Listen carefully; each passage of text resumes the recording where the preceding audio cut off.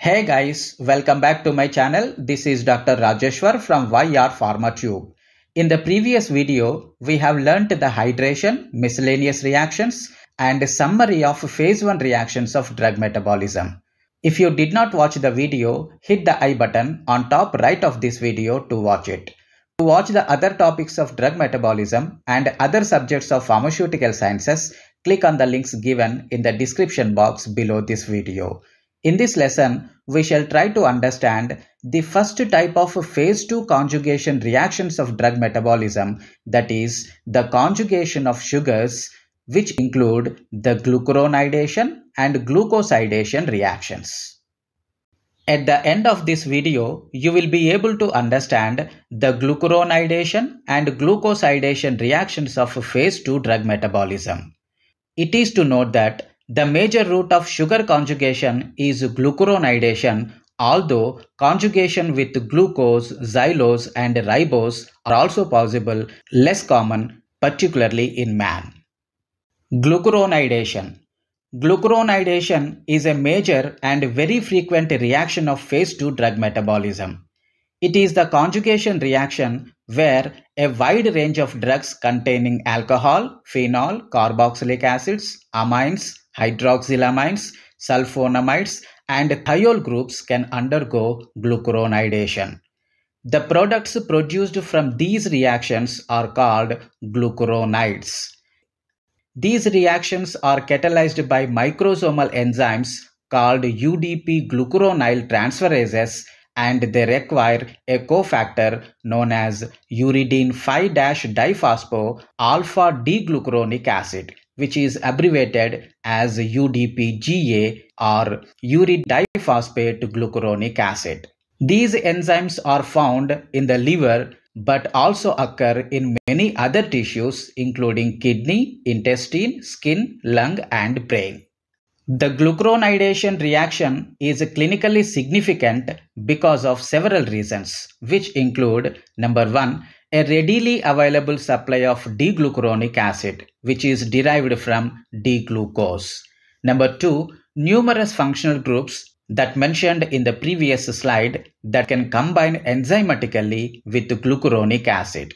And number 3, the glucuronyl moiety, which when attached to xenobiotic substrates greatly increases the water solubility of the conjugated product with its easily ionizable carboxylic acid, which possesses pKa of 3.2 and 3 hydroxyl groups. Mechanism of glucuronidation. Formation of beta-glucuronides involve several steps. In the first step, alpha D-glucose 1-phosphate undergoes phosphorylation by phosphorylase enzyme to an activated coenzyme form, that is uridine 5-diphospho alpha D-glucose, abbreviated UDPG. Uridine is a combination of uracil and ribose sugar. When uridine is attached to the phosphate group, then it is called uridine diphosphate. The UDPG is then oxidized by UDP glucose dehydrogenase enzyme to the actual coenzyme UDPGA, that is uridine 5-diphospho alpha D-glucuronic acid in step 2. The glucuronic acid is a hydrophilic molecule. In this reaction, the 6th carbon atom of the initial product UDPG is oxidized to a carboxylic acid in UDPGA. In the last step, the glucuronyl group is transferred to the substrate, that is the drug acceptor molecule, by microsomal enzymes called UDP glucuronyl transferases to the formation of beta-glucuronides. It is to note that the activated UDP glucuronic acid contains D-glucuronic acid in the alpha configuration at the anomeric center, that is at C1. But glucuronate conjugates are beta-glycosides, hence the term beta-glucuronides. This means that inversion of stereochemistry is involved in the glucuronidation reaction. The products of glucuronides are highly hydrophilic and water-soluble compounds. UDP glucuronyl transferase is closely associated with the cytochrome P450 enzyme so that phase 1 products of drugs are efficiently conjugated. Glucuronidation of one functional group usually suffices to effect excretion of the conjugated metabolite. Diglucuronide conjugates do not usually occur. According to the heteroatom attached to the C1 atom of the glucuronyl group, 4 types of glucuronides are possible, namely O-glucuronides, N-glucuronides, S-glucuronides, and C-glucuronides. Number 1. O-glucuronidation. The most common compounds for O-glucuronidation have a hydroxyl group, that is alcohol, phenol, or carboxylic acid, that lead to the formation of O-glucuronides. The glucuronides of alcohols and phenols are called ether glucuronides because an ether linkage is formed between the drug and glucuronic acid, whereas the glucuronides of carboxylic acids are called ester glucuronides because the link between drug and the glucuronic acid is an ester. See the reactions given. A frequent metabolic reaction of phenolic xenobiotics is their glucuronidation to yield polar metabolites excreted in urine and or bile. A typical drug undergoing extensive glucuronidation is paracetamol. Another major group of substrates are alcohols, be they primary, secondary, or tertiary. Medicinal examples include chloramphenicol and oxazepam. Another important example is that of morphine, which is conjugated to its phenolic and secondary alcoholic group to form the 3-O-glucuronide, which is a weak opiate antagonist, and the 6-O-glucuronide, which is a strong opiate agonist respectively. An important pathway of O-glucuronidation is the formation of acyl glucuronides.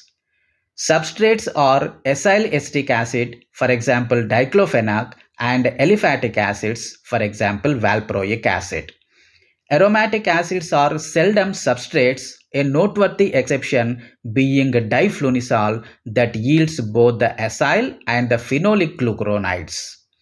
The significance of acyl glucuronides has long been underestimated, perhaps because of the analytical difficulties. Indeed, these metabolites are quite reactive, rearranging to positional isomers and binding covalently to plasma and seemingly also tissue proteins. Thus, acyl glucuronide formation cannot be viewed solely as a reaction of inactivation and detoxification. A special class of acyl glucuronides are the carbamyl glucuronides. A number of primary and secondary amines have been found to yield this type of conjugate, while as expected the intermediate carbamic acids are not stable enough to be characterized. Carvedilol is one drug exemplifying the reaction in addition to forming an O-glucuronide on its alcohol group and a carbazole N-linked glucuronide. Much remains to be understood concerning the chemical and biochemical reactivity of the carbamyl glucuronides. Hydroxylamines and hydroxylamides may also produce O-glucuronides. Thus, a few drugs and a number of aromatic amines are known to be N-hydroxylated and then O-glucuronidated. The glucuronidation of N-hydroxy groups compete with O-sulfation, but the reactivity of N-O-glucuronides to undergo heterolytic cleavage and form nitrinium ions does not appear to be well characterized. Aryl aliphatic acids such as the anti-inflammatory agents naproxen and phenoprofen are excreted primarily as their O-glucuronide derivatives in humans. Carboxylic acid metabolites such as those arising from chlorpheniramine and propranolol form O-glucuronide conjugates. Aryl acids, for example benzoic acid and salicylic acid, also undergo conjugation with glucuronic acid, but conjugation with glycine appears to be a more important pathway for these compounds. Number 2. N-glucuronidation. N-glucuronides can be formed from primary aromatic amines, tertiary aliphatic amines, carbamates and sulfonamides. See the general reactions which forms N-glucuronides. N-glucuronides may form spontaneously, that is without the presence of an enzyme. Glucuronidation of aromatic and aliphatic amines is generally a minor pathway in comparison with N-acetylation or oxidative processes, that is oxidative deamination. For example, the N-glucuronidation of carboxamides is exemplified by carbamazepine and phenytoin. In phenytoin, N-glucuronidation was found to occur at N3. The reaction has special significance for sulfonamides and particularly antibacterial sulfonamides such as sulfa-dimethoxin, since it produces highly water-soluble metabolites that show no risk of crystallizing in the kidneys. N-glucuronidation of aromatic amines has been observed in a very few cases only. For example, conjugation of the carbazole nitrogen in carvedilol.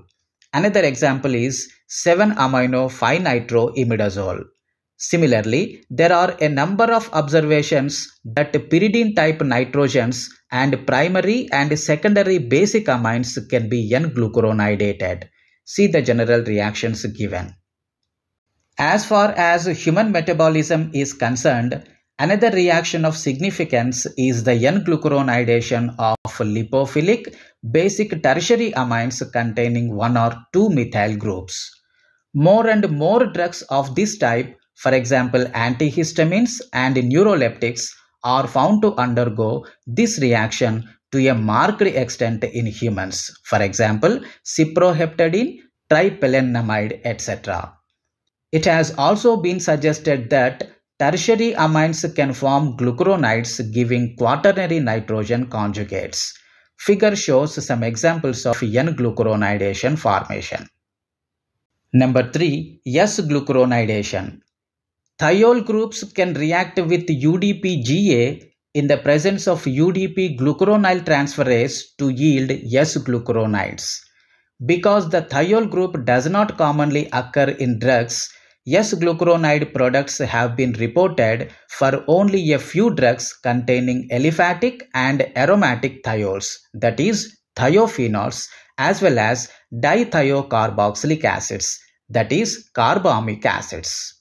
For example, the thiol groups present in methimazole, propyl thiouracil, and N,N-diethyl dithiocarbamic acid, which is a major reduced metabolite of disulfiram, undergo conjugation with glucuronic acid. An example of this is given in the figure with antabuse as a substrate. And number 4, C-glucuronidation. Direct attachment of glucuronic acid to the carbon skeleton, that is relatively acidic carbons of drugs, forms C-glucuronides. This reaction has been seen in humans for the drugs possessing 1,3-dicarbonyl group. For example, conjugation of phenylbutazone and sulfinpyrazone yield the corresponding C-glucuronide metabolites. Glucuronidation is involved in drug metabolism of the substances such as drugs, pollutants, bilirubin, androgens, estrogens, mineralocorticoids, glucocorticoids, fatty acid derivatives, retinoids, and bile acids. Many drugs which are substrates for glucuronidation as part of their metabolism are significantly affected by inhibitors or inducers of their specific glucuronyl transferase types. All the above glucuronide conjugates are primarily excreted in the urine. However, as the molecular weight exceeds 500, biliary excretions may become an important route of elimination. Products of biliary excretion are deposited in the duodenum and may be excreted in the feces or reabsorbed by the intestines through enterohepatic recyclizing after hydrolysis by beta-glucuronidases present in the intestines. Most glucuronides are hydrolyzed by beta-glucuronidases. However, C-glucuronides, for example, ethchlorvinol, phenylbutazone, etc., and some quaternary amine glucuronides are stable to beta-glucuronidase.